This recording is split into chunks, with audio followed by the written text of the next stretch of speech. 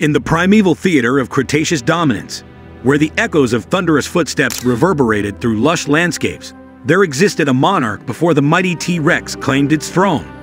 Walking on two legs, the length of an Albertosaurus might reach up to 10 meters or about the length of a school bus. Its weight ranged from 1.3 to 2.5 tons.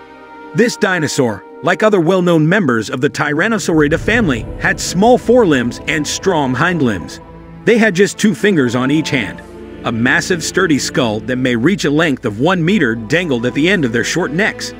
Members of the subfamily Albertosaurinae include the dinosaur Albertosaurus and its near cousin Gorgosaurus.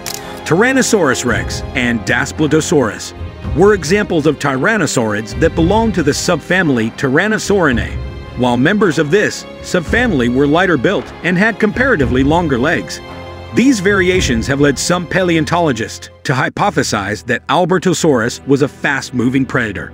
The upper jaw of Albertosaurus had 34 to 38 teeth, whereas the lower jaw contained 28 to 32 teeth.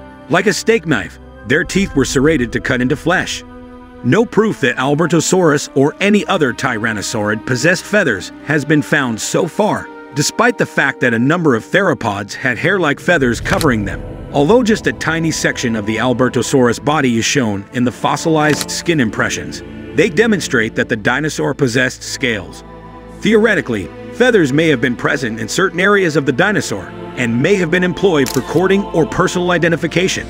In front of each eye, Albertosaurus had bony projections that resembled tiny horns. These horns may have been coated in colorful scales, since they were probably used for courting displays or individual identity. In south-central Alberta, outcrops of the Horseshoe Canyon Formation include fossilized remnants of an Albertosaurus. They are located between 73.1 and 69.6 million years ago, and they may be found as far north as Edmonton and as far south as Drumheller. Additionally, tyrannosaurid teeth, bones, and footprints have been found in the Wapiti Formation in the north, the Brazeau Formation in the west, and the Street Mary River Formation in Alberta and Montana in the south. It's uncertain, however, whether these fossils are from a distinct tyrannosaurid species or Albertosaurus. Living on the western border of the Western Interior Seaway, an inland body of water that divided North America in two by connecting the present-day Arctic Ocean to the Gulf of Mexico, was the subtropical coastal plain where Albertosaurus was found. Albertosaurus existed in a variety of habitats in response to shifting climatic conditions, declining sea levels, and drainage system modifications throughout a period of roughly 4 million years. These varied from chilly, dry woodland environments to warm, humid marshes.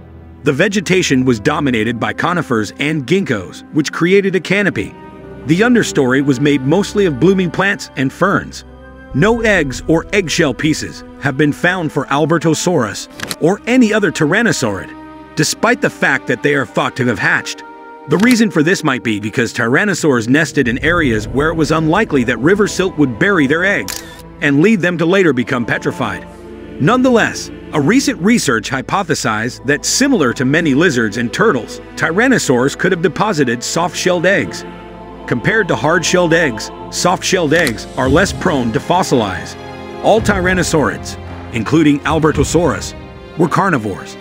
Mature individuals often dined on dinosaurian megaherbivores, like horned and duck-billed dinosaurs, as shown by tooth marks found on the predator's bones.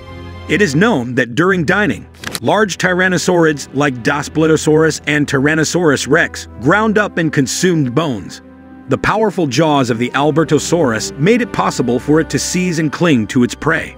In contrast, most other theropods, like modern Komodo dragons, were limited to slashing bites. Tyrannosaurids lacked the forelimb length necessary to utilize their tiny forelimbs to seize prey. There is disagreement on how Albertosaurus behaved in social situations. Many Albertosaurus individuals' remains have been found in a bone bed at Dry Island Buffalo Jump Provincial Park. These people's ages span from 2 to 28 years old. This fossil collection has been viewed by some as proof that Albertosaurus exhibited gregarious behavior. Some have warned that a catastrophic catastrophe might be the cause of the bone buildup, however. A community of people who had come together during a drought may have been completely destroyed by this incident. As a result, the fossil assemblage may not accurately represent the behavior of an Albertosaurus.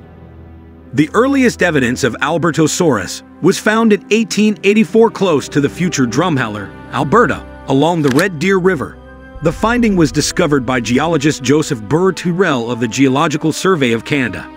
Thank you for joining us, and until next time, keep exploring the mysteries of our planet's past.